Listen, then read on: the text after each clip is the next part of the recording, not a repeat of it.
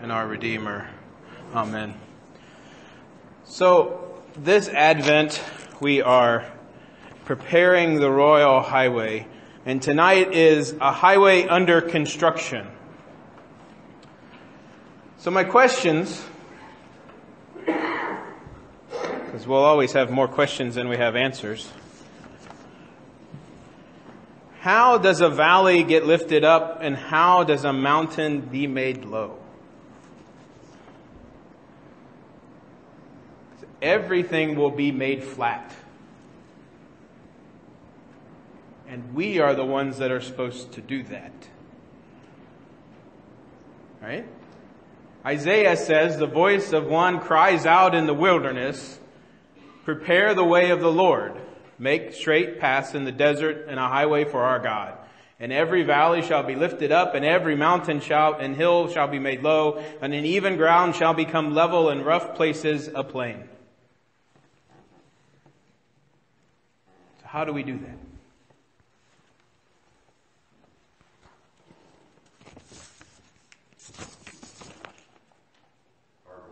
Hard work? That's not the answer? What is the answer then? It's just that valleys brought up, the mountains lowered. No, it's something else it's referring to. It's a lot of God, a lot of earth movers. A lot of earth movers. A lot of backhoes. Look at the big picture. What is the big picture? First Thessalonians. Yes. What? Treat all people the same. Treat other people. Compassion. Those of you who were here earlier today, right? Compassion. But I appeal to you, brothers and sisters, to respect those who labor among you and have charge of you in the Lord and admonish you. Esteem them very highly in love because of their work, and be at peace among yourselves. And we urge you, beloved, to admonish the idlers, encourage the faint-hearted, help the weak, be patient with all of them. See that none of you repays evil for evil, but always seek to do good to one another and to all. Never repay evil for evil, and always seek to do good to all. Be compassionate. Who said that? You weren't even here today. That's impressive.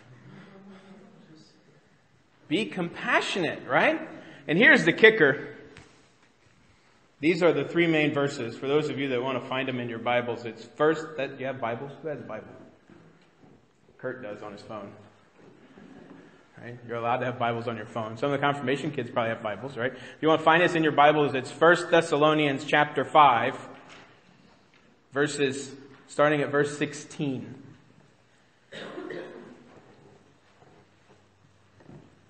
Rejoice always. Pray without ceasing. Give thanks in all circumstances. It's easy, right? Here's the kicker to these things, which we don't really get in the English. Right? Rejoice always. What is that? How do you rejoice always? I'm old and half deaf. Find something to be grateful for. You can always find something. That's true. Even in the midst of terrible sadness. But there is going to be always sadness. There will always be sadness. But you can make something good come out of whatever it is. Pray without ceasing. Is that even possible? What does it mean to pray? Talking to God. And how do you do that? With your hands folded in a closet?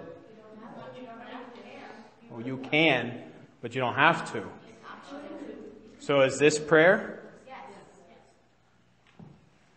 Give thanks in all circumstances. Right? That's that. Find something to be thankful for, even in the darkest of time. But here's the kicker.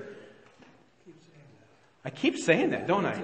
I haven't actually got it. It's to keep your attention. It's to keep your attention, right? Who here knows about different tenses of verbs in English? What if I told you that rejoice, pray, and give thanks are in the imperative? What does that mean? You're told to do something, and is it an option? When something is in the imperative case, it is a command, and there is no option not to do it. This is, you will rejoice always. You will pray without ceasing. You will give thanks in all circumstances. You will. Here's the other thing that's lost in translation, the second part of the kicker. In English, we have the word you, which means you, and it means you. No, I didn't say y'all because that's different.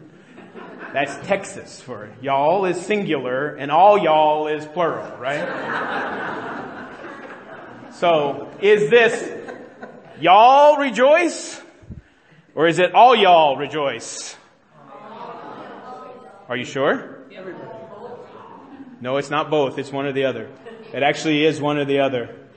And it actually is plural. Every one of these is plural. Paul is not saying this to the individual Thessalonians. He is saying it to the gathered group of all of them. So all of you have to rejoice always. All of you have to pray without ceasing. All of you have to give thanks in all circumstances. Is it possible for all of us at all times to be thankful and rejoicing? It is hard work. But if it's all of us, then yes, it is possible. Right? As an individual, I can't say that I'm always going to be rejoicing, that I'm always going to be thankful, that I'm always going to be praying. But all of us can always be rejoicing. We can always be praying.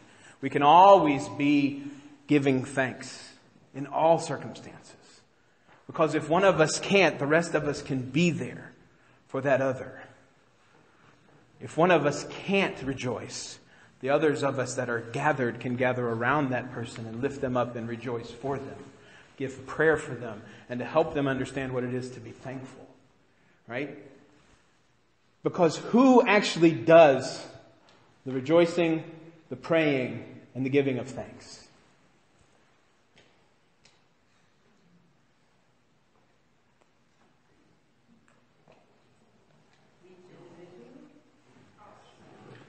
I got each individual.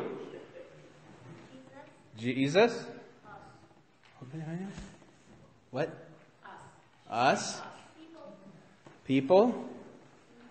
May God of peace himself sanctify you entirely, and may your spirit and soul and body be kept sound and blameless at the coming of our Lord Jesus Christ. The one who calls you is faithful, and he will do this.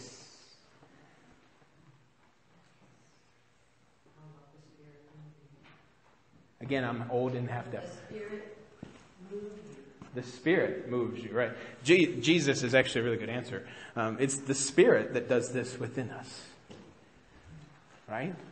It's the Spirit if we allow God to work in and through us. And even if we don't allow God to work in and through us, the Spirit still has movement in our lives. The Spirit is the one that makes the mountains and hills low and brings the valleys high and makes the rough places plain and makes everything be level. It's the Spirit that gives us the power to do these things. It's the Spirit that calls us and sanctifies us and gives us the understanding of who God is. It's what Martin Luther said, right? I've said this before. Does anybody else know it before I say it? Martin Luther said about the Holy Spirit in the third article of the Apostles' Creed that I cannot believe in God except through the power of the Holy Spirit. I cannot possibly believe in God unless the Holy Spirit works in my life to help me understand who God is in my life.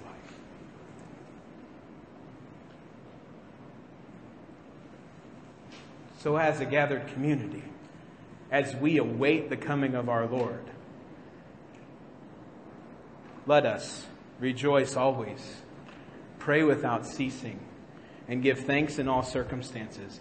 as a united body of Christ, called together by His Spirit, sanctified through Him, and sent out into the world to help everybody see the hope that is coming through the love that each and every one of us gets in Jesus.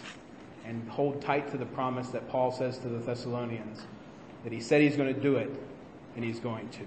The one who calls you is faithful, and he will do all of these things.